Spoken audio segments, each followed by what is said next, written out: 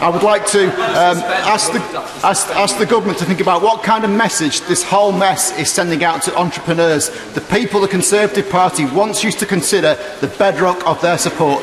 Under this government, those people are being left with the very distinct impression that HMRC are prioritising recovery of tax revenue over justice by targeting individuals rather than the promoters of the scheme, many of whom still enjoy generous contracts with government. They knew what they were doing but appear to have accepted no responsibility for the actions they face and face no consequences. And the suggestion that some public sector employers were insisting that the people paying the price now would only be employed if they agreed to accept the kind of contracts that HMRC are now declaring unlawful is an absolute outrage.